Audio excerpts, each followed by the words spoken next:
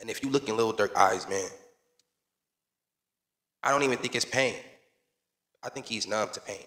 I think it's worry, like scared of what he has to face. His eyes just say, I know it's coming type shit. You know what I'm saying? Even though he be trying to play it off. See, look in his eyes, bro. You can see fear. He trying to act tough. But he know how this industry work. And then all of a sudden you didn't live your fucked up life. Allegedly doing things to people near and dear to you. And then here you go. You didn't fell in love. You didn't fell in love and shit. You didn't had a baby and shit. You know what I'm saying? You didn't moved into the suburbs and shit. Now what's happening? Now all your death and all your curses is coming back to harm your family, folks. Allegedly, your wife or your baby mama had to shoot it out with the ops. Technical, allegedly. So you mean to tell me your baby mama shot at the ops? So what does that make her now? Oh, technical, cuz. Why did you, boy? Your ass better be lying, sir. I don't give a damn. You better be lying. That better have been you, cuz. That better have been you. You better not have had your technical. See, man, what they say, you could take you could take a nickel out of the hood, but you can't take the hood out of a nickel. Shout out, Crip Man. You know how the industry is. You know what I'm saying? Like Asia Doll. What's up with Asia Doll and King Von? Their relationship was like real weird. Was allegedly, this is all allegedly for educational and entertainment purposes only. Was she like keeping tabs on them allegedly? Like, you know what I'm saying or no? Or was that just clout chasing? What the fuck is that noise? Or was she just clout chasing, folk? Could this be the same shit? I mean, I ain't saying they ain't in love, but was she sent to him, folk? Cause you know that's how all the millionaires get caught slipping. Somebody sends somebody to somebody and allegedly. So when something happens, somebody inherits everything, sir. Hello? Technical.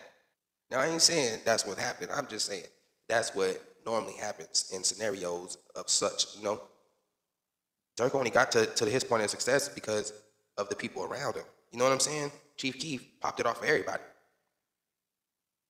Chief Keef popped it off for everybody in Chicago, really. You know what I'm saying? For this new generation, because back in the day, it was Do or Die, Twister. It was Crucial Conflict. That's old school shit. You know what I'm saying? Durk came back to Chicago, folk, with $1 million. Technical, folk, technical. Now, I'm starting to believe this was prop money. This is prop money, allegedly. I'm not saying he don't have $1 million. What I'm saying is, I believe that is prop money. Allegedly. Hopefully it was. Hopefully he ain't that dumb to break $1 million in the O Block or wherever the hell he was at. But just look at the expression on his face. Does that say, I got $1 million, or does that expression say, all right, fine, I done posted the $1 million, now let's get on with this shit. This looks like a forced picture because his ass don't look excited to be holding $1 million. If I was holding $1 million, I'd be like, yeah.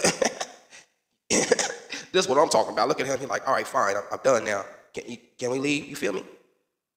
That expression how you supposed to be when you holding $1 million for, you supposed to be like, yeah, like this one. Yeah. You know what I'm saying? So, man, this shit crazy, man.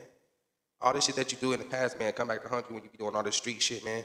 When you finally didn't settle in and all this shit, if they don't get you, they people get you. They uncles, they cousins and all this shit. Another thing is, Lil Durk is starting to go on this promotional run.